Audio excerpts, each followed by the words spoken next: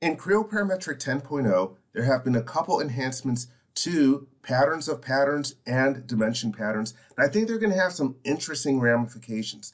Those two enhancements are that you can now create a pattern with only one instance, and when you create a pattern of a pattern, you can increment that number of instances dimensions. So let's take a look at that. Here I have a simple part model. I've got an extrude with a hole. I want to pattern the hole. So I'm going to pick it, and then from the mini toolbar, I can choose the pattern command, and it automatically defaults to the dimension pattern option. You can see that I have the different dimensions on the computer screen. Let's zoom in over there.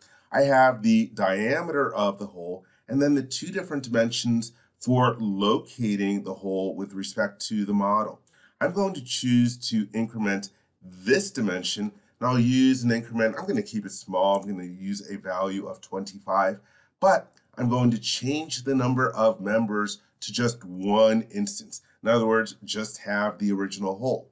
So then I'll hit the check mark. You can see my pattern, and I can expand it in here. It's just got the one instance. But now when I click on the pattern and choose the pattern command, well, we have an additional dimension available to us. It is the number of holes that are going to be created. So for creating my pattern, let me choose this dimension as one that I want to increment. I'll use a value of 25, and then I will hold down the control key and select this dimension as well. And the default value for the increment is 1. I will leave that as a value of 1. And let's increase the number of members. I'll choose 30. Let me zoom out a little bit so you can see the entire part. Oh, it looks like I can go a little bit higher than that. You know what, let's change this to a value of 50 just to spread it out along the part. Now I will hit the check mark, and the pattern is created. So you see that we have control over the number of instances. And so there's some other interesting things that you can do with this. Let's go back to the pattern, and I will edit definition. And here I have my increment for the number of instances. As I showed in the last video, you can use a relation to define them. Now I will choose the edit button, and we have our tip over here for the symbols that we can use in our relation, like IDX1, the instance index in the first direction, IDX2, the instance index in the second direction, and then other ones like member underscore I and member underscore V. So let's create a more interesting looking relation for driving the number of instances. I'm going to write that member underscore V. This is going to be equal to, oops, let me use a few more spaces. I like lots of spaces in order to make things easy to read. Let's use that we want this to be the sine of IDX1. And in this case here, since I have a total of 30 members, I want sine to go from a value of 0 to 360. Well, I'm going to multiply IDX by a value of 12. And then for the amplitude, let's multiply this whole thing by a value of, say, 20. And so this is good. One other thing that you might want to use for these different relations that you write for the different instances are a couple of functions for rounding.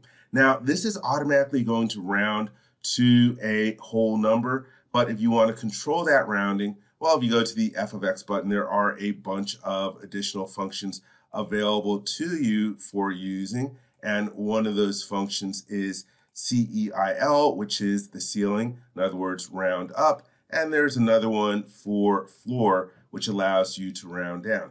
So for this first situation, I'm going to type that in manually. Let's put it at the front here. I'm going to use ceiling to begin with, ceil, and then open parentheses, and then let me add in, oops, I accidentally added a floor in here. There we go. So here I have my relation that I'm using. I can hit the check mark to make sure that I didn't make a mistake, like having a odd number of parentheses. Let me choose the OK button, and now I will hit the check mark, and the pattern is being generated. And you can see that in this particular situation, we have a single sine wave here. hey, let's try making one other modification to this. I'm going to go to edit definition and then select the relation and then edit. And so if I change the numbers in here, we can end up getting more instances. Like, for example, if I choose 24, and then let's increase the amplitude of this one to 30, and I'll choose the OK button, and then I'll middle mouse button to increase the number of instances. Accidentally zoomed out a little bit. And so here we have two different sine waves going on in here. All right, let's go back to the relation. I'm just going to show you that you can add even more complexity to the level of the relations. Oh, actually, let me cancel back out of here for a second. I want to show you that the minimum value in this case is 1. You will always get one instance, even though with the sine curve, it wants to dip negative. But anyhow, let me edit definition and go back to the relation and edit it. And I'm going to get rid of what I have in here. And rather than type it out manually, I have a relation that I'm just going to copy and paste into the editor here. So let me go into here, Control V. So you can also use if then else structures with your relation. So I have that if the index number is less than a certain value, hey, we're going to get a sine wave at the beginning, which will give us a peak. If it is greater than that value, well, it's going to subtract a value from the IDX number in order to get a second sine wave starting over. So let's click the OK button.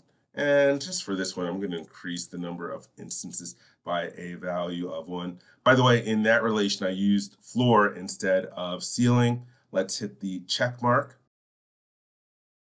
And there we have our number of instances created. So again, by these two different enhancements, by being able to create a pattern with one instance and also increment the number of instances as one of the dimensions in a dimension pattern, there's a lot more control that you have over your patterns, and it'll be interesting to see how people make use of this in the years coming forward.